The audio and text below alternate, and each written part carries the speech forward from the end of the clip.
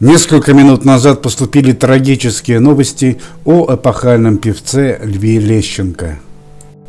Любимец женщин оказался замешан в крупном скандале, и это привело к трагическому финалу.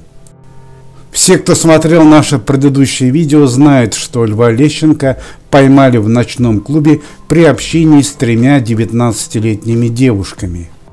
Великим людям не чужды человеческие слабости, но ведь именно Лещенко при любой возможности каждый раз говорит о чистоте нравов.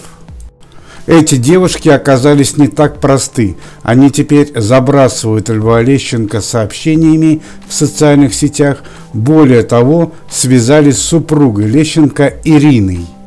И теперь требует от мэтра советской эстрады возмещения морального и физического ущерба.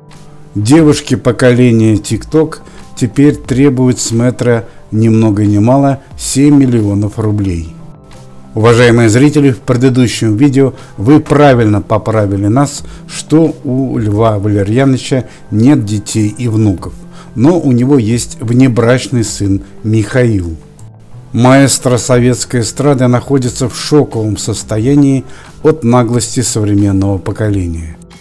По словам родных и близких, он не собирается комментировать произошедшее. Стало известно, что Владимир Винокур поддерживает своего друга в этой ситуации, ведь Винокур тоже был замешан в скандале с женским полом несколько лет назад.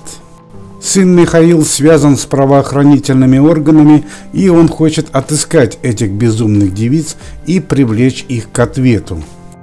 К сожалению, несколько минут назад стало известно, что Льву Лещенко стало плохо от всех произошедших событий. К его дому вызвали бригаду скорой помощи. Супруга Лещенко Ирина сделала громкое заявление в социальных сетях. «Мы не собираемся никому платить. Это девушки должны заплатить нам и должны быть счастливы, что пообщались с моим мужем».